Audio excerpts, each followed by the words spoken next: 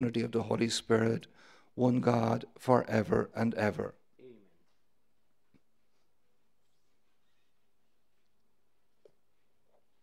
A reading from the prophet Jeremiah. The word of the Lord was addressed to me, saying, Before I formed you in the womb, I knew you. Before you came to birth, I consecrated you. I have appointed you as prophet to the nations. I said, Lord, look, I do not know how to speak. I am a child. But the Lord replied, Do not say, I am a child. Go now to those to whom I send you, and say, Whatever I command you. Do not be afraid of them, for I am with you to protect you. It is the Lord who speaks. Then the Lord put out his hand and touched my mouth, and said to me, There, I am putting my words into your mouth. This is the word of the Lord. Our response is, Go out to all the world and tell the good news. Go out to all the world and tell the good news. O praise the Lord, all you nations, acclaim him, all you peoples. Go out to all the world and tell the good news. Strong is his love for us, he is faithful forever. Go out to all the world and tell the good news. A reading from the Acts of the Apostles. Paul and Barnabas spoke out boldly to the Jews. We had to proclaim the word of God to you first, but since you have rejected it, since you do not think yourselves worthy of eternal life, we must turn to the pagans. For this is what the Lord commanded us to do when he said, I have made you a light for the nations, so that my salvation may reach the ends of the earth. It made the pagans very happy to hear this, and they thanked the Lord for his message. All who were destined for eternal life became believers. Thus the word of the Lord spread throughout the whole countryside. This is the word of God, of the Lord. Thanks be to God. Praise be to you, Lord Jesus Christ, King of eternal glory. The Lord sent me to bring good news to the poor and freedom to prisoners. Praise to you, Lord Jesus Christ, King of eternal glory.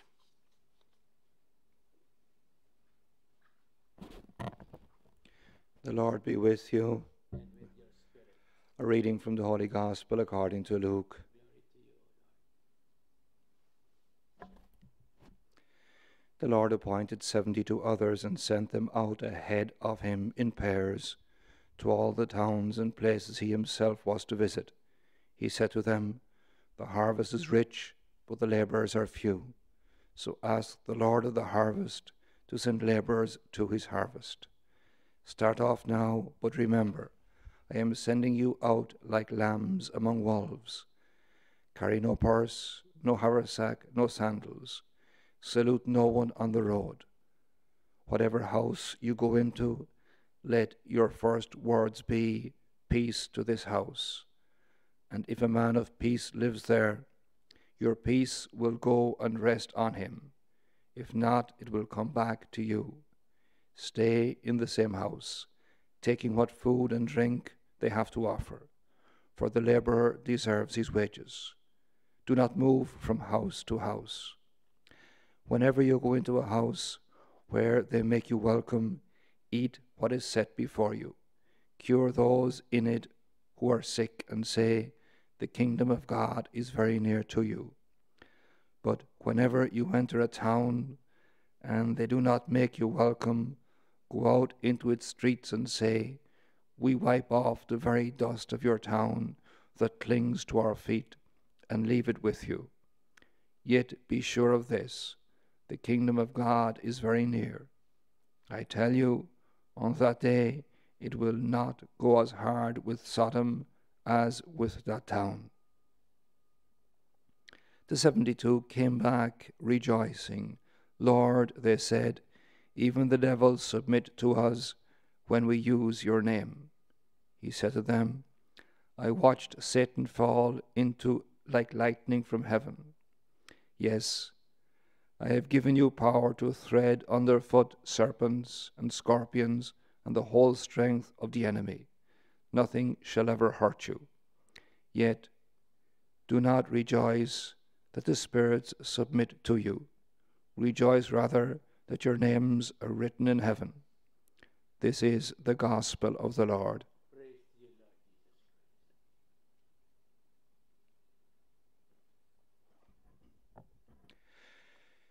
When St. Patrick was in Ireland as a young boy, 16 years of age, he passed long nights in prayer. That was before he understood his mission to be a missionary to the Irish people. 16 years of age, alone, looking after pigs, cattle, spending the whole night in prayer. And the church today puts the following words on the lips of St. Patrick. Ah, Lord, look, I do not know how to speak. I am a child. So St. Patrick felt like a child. He felt incompetent, incapable. But God would make him capable of being the apostle to the people of Ireland. Here in Fatima, God chose a young boy called Francesco. He also felt incompetent. When we visited his house out in Ajusтрel, we were shown the little trapdoor where Francesco would go up into the attic to pray and get away from the people. The people came with their curious questions, but Francesco did not want to respond. He felt incapable of talking to the people. But Jacinta would call him and say, come down, make this sacrifice. And Francesco would speak to the people. Today, in a very hedonistic, secular world, we all feel like Jeremiah, Francesco, and St. Patrick. We are not competent. We are not capable. But God will once again give us the strength to preach the gospel to all. So we pray through the intercession of Saint Jeremiah, the Blessed Francesco, and Saint Patrick, that we will have the strength to preach the gospel to all creatures. Uma pequena palavra na língua portuguesa. Podemos fazer uma certa comparação entre o profeta Jeremias, São Patrício, cuja festa celebramos hoje, e o bem-aventurado Francesco. Todos sentirem a própria incompetência, a própria incapacidade de falar com os outros sobre o mistério de Deus. Mas Deus lhes deu a capacidade, o poder de proclamar a palavra. Então, hoje vamos pedir a intercessão do profeta Jeremias, do bem-aventurado Francesco e também de São Patrício, para que tenhamos a força, a capacidade de proclamar a palavra de Deus oportuna e importunamente.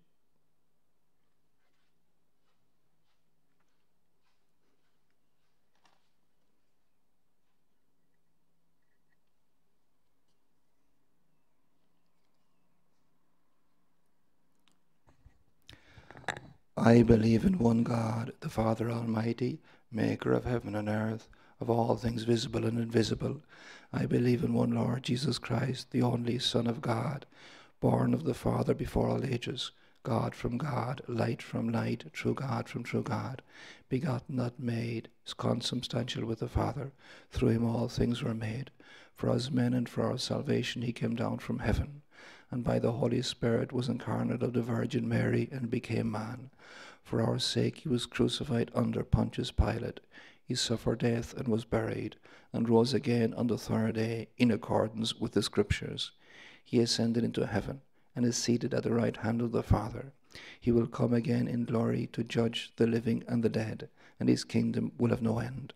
I believe in the Holy Spirit, the Lord, the giver of life, who proceeds from the Father and the Son, who with the Father and the Son is adored and glorified, who has spoken through the prophets. I believe in one holy, Catholic, and Apostolic Church. I confess one baptism for the forgiveness of sins, and I look forward to the resurrection of the dead and the life of the world to come. Amen.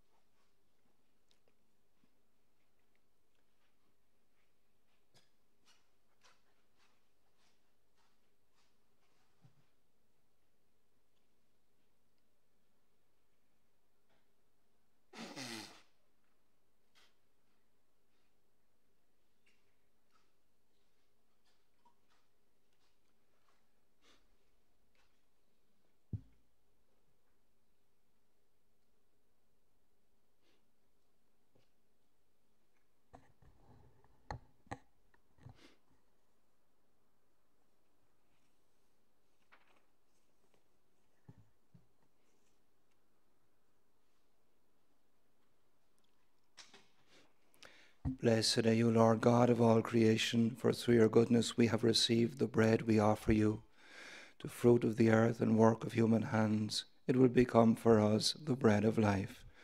Blessed be God forever.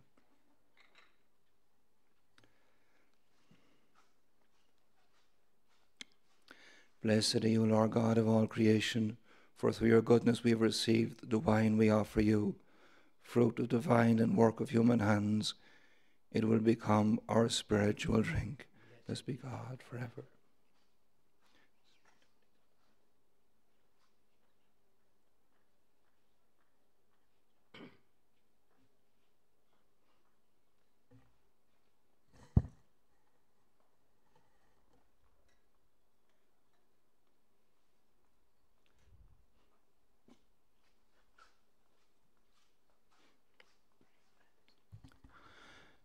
Pray, brothers and sisters, that my sacrifice and yours may be acceptable to God, the Almighty Father.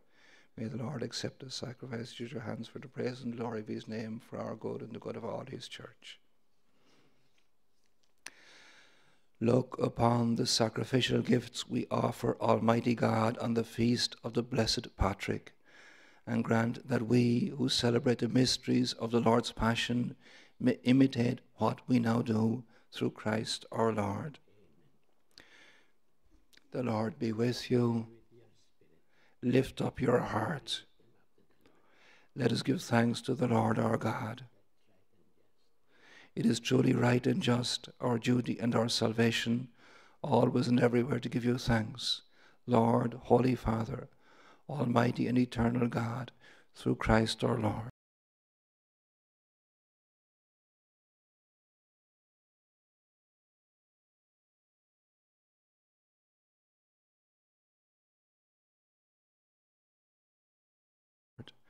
For as on the feast of St. Patrick you bid your church rejoice, so too you strengthen her body of angels and saints. We sing the hymn of your praise, as without end we acclaim. Holy, holy, holy Lord God of hosts, heaven and earth are full of your glory. Hosanna in the highest. Blessed is he who comes in the name of the Lord. Hosanna in the highest.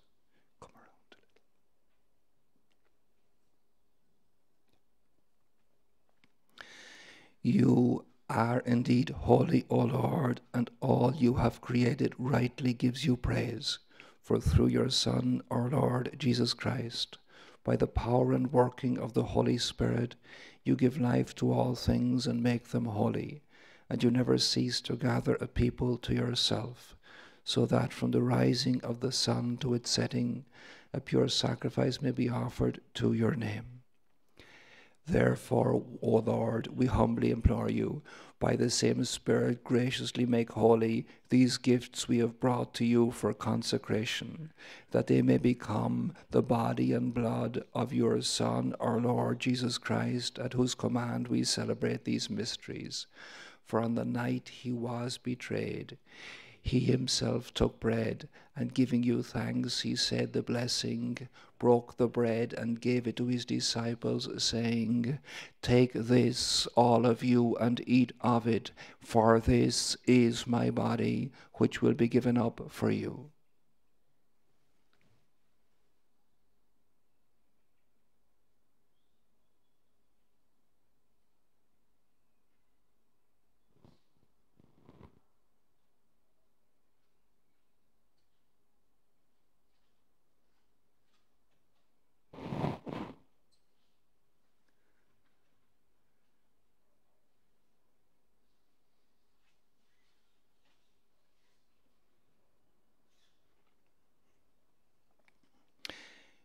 In a similar way, when supper was ended, he took the chalice, and giving you thanks, he said the blessing, and gave the chalice to his disciples, saying, "Take this, all of you, and drink from it, for this is the chalice of my blood, the blood of the new and eternal covenant, which will be poured out for you and for many for the forgiveness of sins. Do this in memory of me."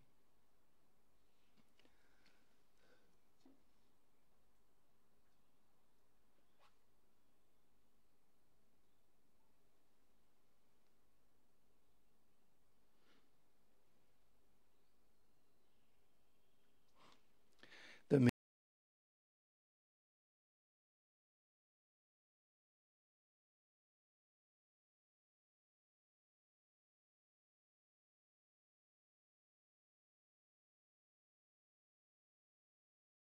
mystery of faith. We proclaim your death, O Lord, and profess your resurrection until you come again. Holy and living sacrifice, look, we pray, upon the oblation of your church, and recognizing the sacrificial victim by whose death you will to reconcile us to yourself, grant that we who are nourished by the body and blood of your Son and filled with his Holy Spirit may become one body, one spirit in Christ.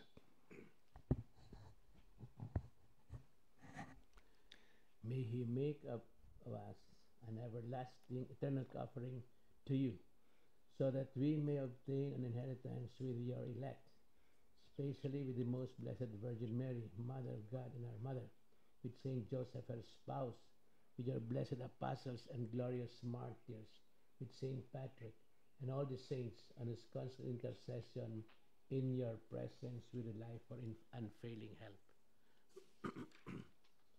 May this sacrifice of our reconciliation, we pray, O Lord, advance the peace and salvation of all the world. Be pleased to confirm in faith and charity your pilgrim church on earth, with your servant Francis, our Pope, Antonio, our Bishop, the order of bishops, all the clergy, and the entire people you have gained for your own. Listen graciously to the prayers of this family, whom you have summoned before you. In your compassion, O merciful Father, gather to yourself all your children scattered throughout the world, to our departed brothers and sisters, and to all who were pleasing to you at their passing from this life. Give kind admittance to your kingdom. There we hope to enjoy forever the fullness of your glory, through Christ our Lord, through whom you bestow on the world all that is good.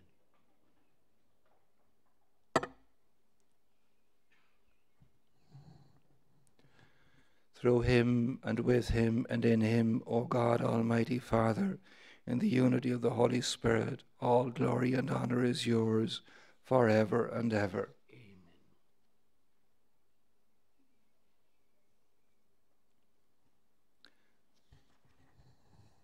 At the Saviour's command, informed by divine teaching, we dare to say, Our Father, who art in heaven, hallowed be thy name.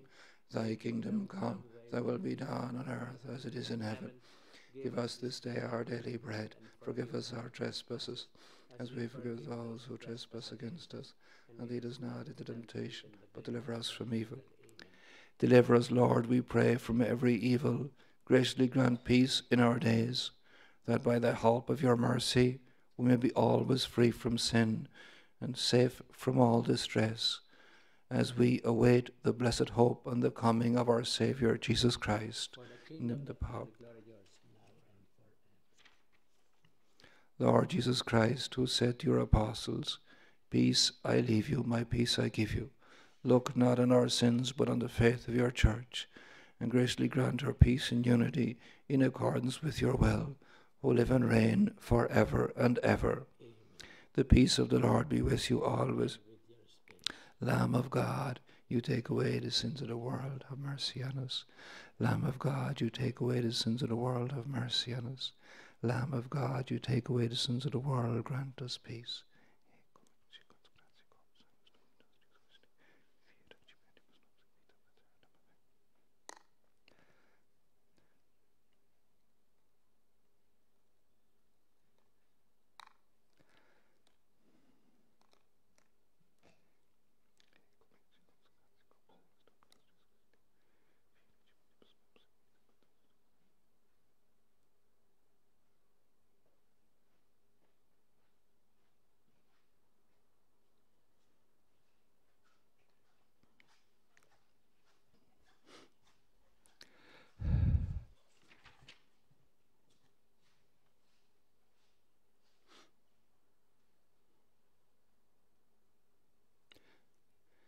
Behold the Lamb of God, behold him who takes away the sins of the world. Blessed are those called to the supper of the Lamb. Lord, I am not worthy that you should enter under my roof, but only say the word, and my soul shall be healed.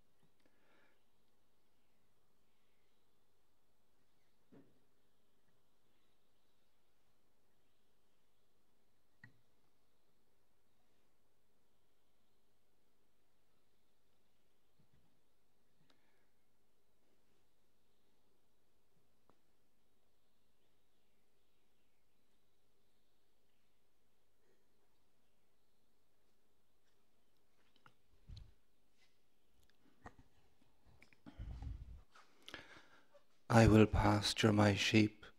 I myself will give them rest, says the Lord. Let us pray. By the power of this mystery, O Lord, confirm your servants in the true faith, that they may everywhere profess in word and deed the faith for which blessed Patrick never ceased to labor, and for which he spent his whole life through Christ our Lord. The Lord be with you. May Almighty God bless you, the Father, the Son, and the Holy Spirit. Go in peace to love and serve the Lord.